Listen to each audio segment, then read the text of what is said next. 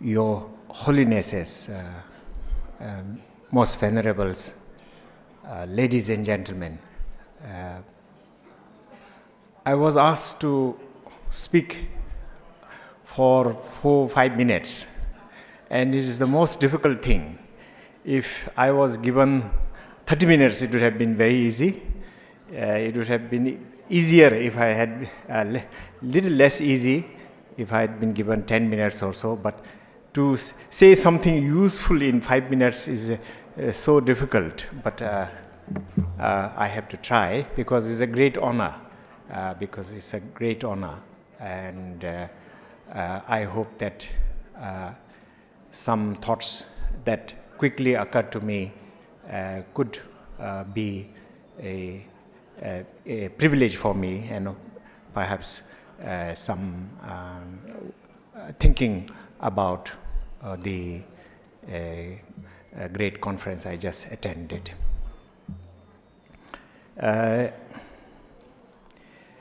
The monks, whether they are in small numbers or big numbers, are usually referred as the gathering of the ocean of monks. They may be just 100, but still this is the respectful way you refer to the gathering of any monks anywhere. So the ocean of gathering of monks. In my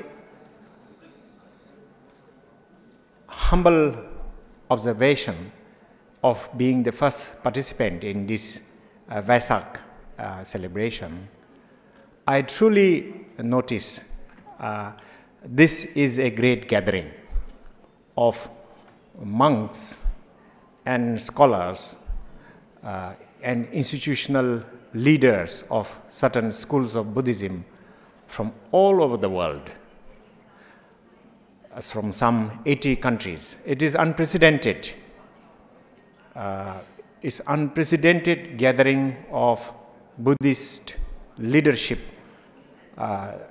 that's emerging all around the world.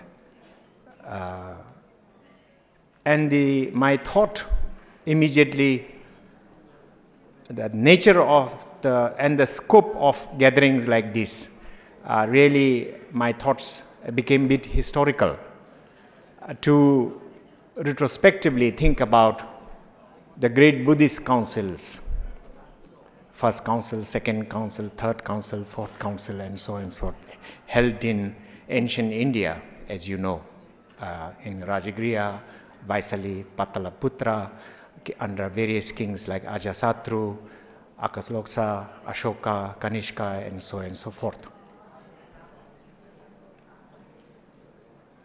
The subject matter of all such councils could be summarized as two.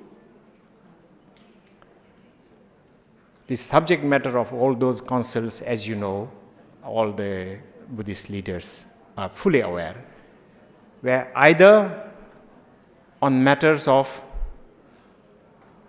programs of Buddhism for the future.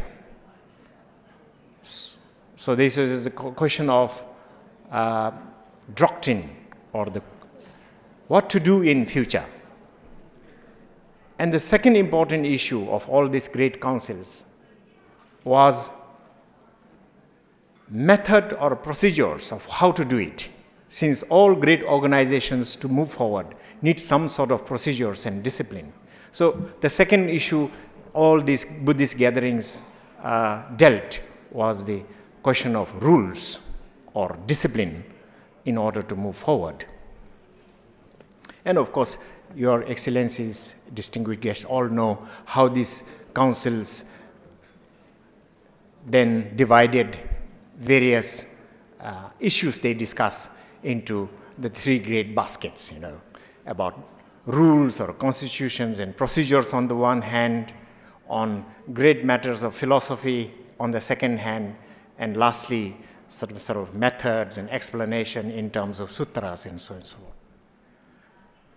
So my humble reflection of the past 2 days is that since his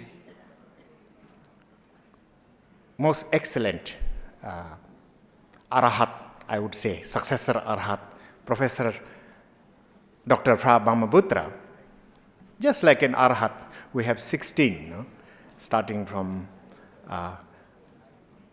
Agagirya to Avidya.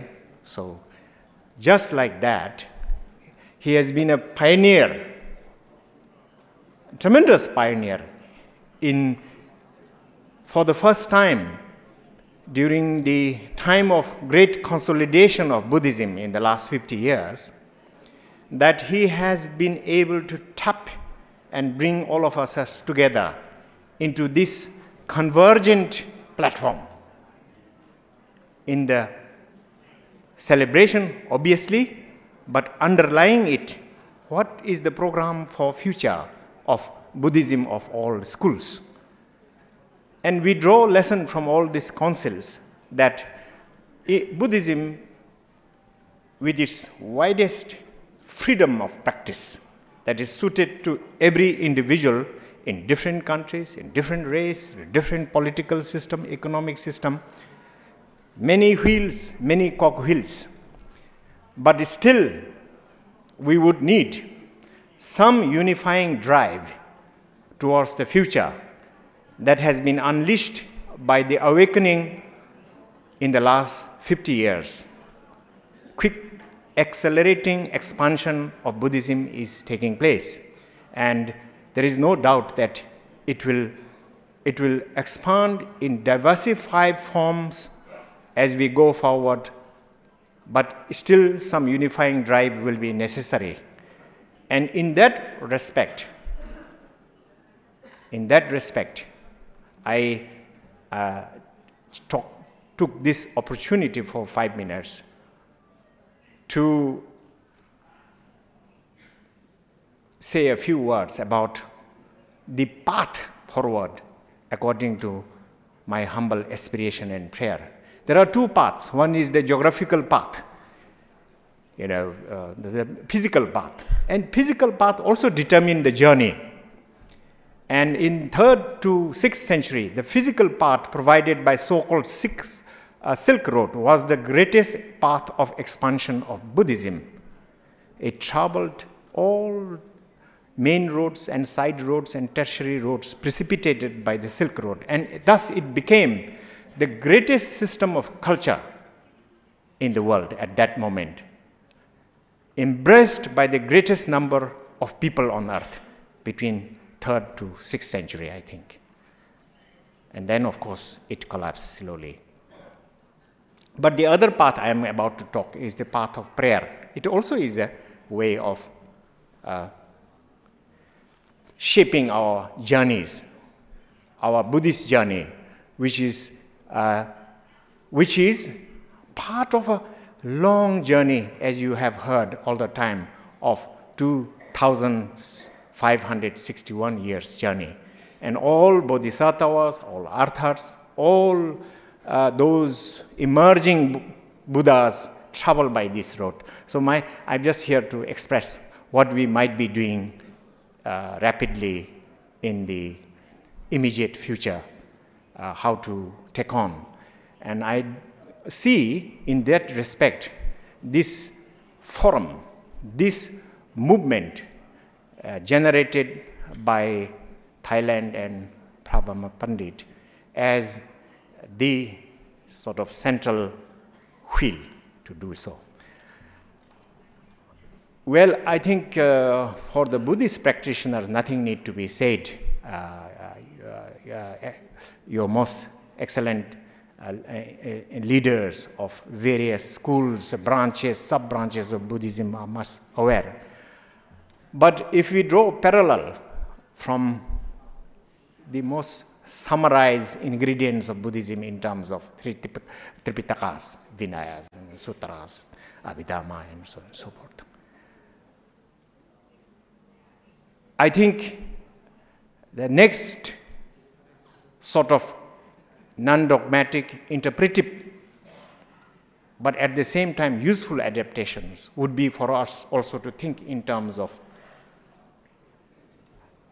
the challenges, as many speakers took up this morning and yesterday, of the modern world. Our life are divided into essentially two parts. Well, actually three parts, but let us forget about the sleeping part. This part of our life as family members for 8-9 hours, and as workers for 8-9 hours every day in our short life of 70 years or so. I think we have to offer something over and above the practices as family members, as individuals. That is to say that we are increasingly coming against very big institutions, and that we may have to attempt to think about how dialogue we will hold, not amongst Buddhists alone, but against, with those big binayas in our life. The big binayas in our life are the economic process and procedures, the system, trade process and procedures. We discussed quite a lot yesterday about education and health, where Buddhism had a great deal to contribute in terms of psychotherapy, in terms of education. And the third, we also discussed a little bit yesterday about the role we could play in environment. It was very diffuse in every speech.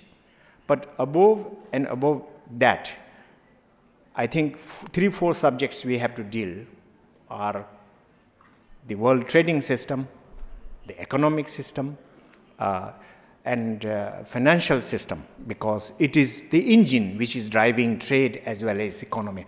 So I would like to wish that the great leaders here would think about that from an interpretive Buddhist point of view, sort of some kind of modern Vinaya for finance, banking, trade, economy, etc. Others were considered day before yesterday.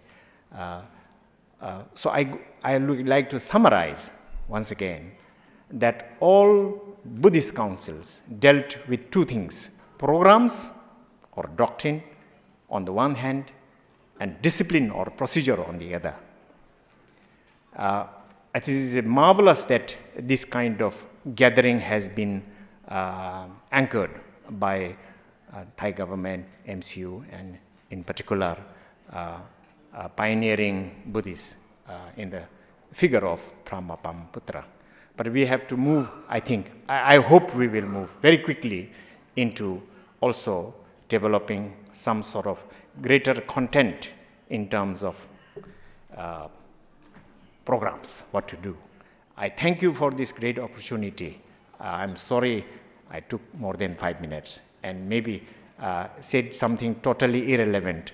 I seek your forgiveness. Thank you.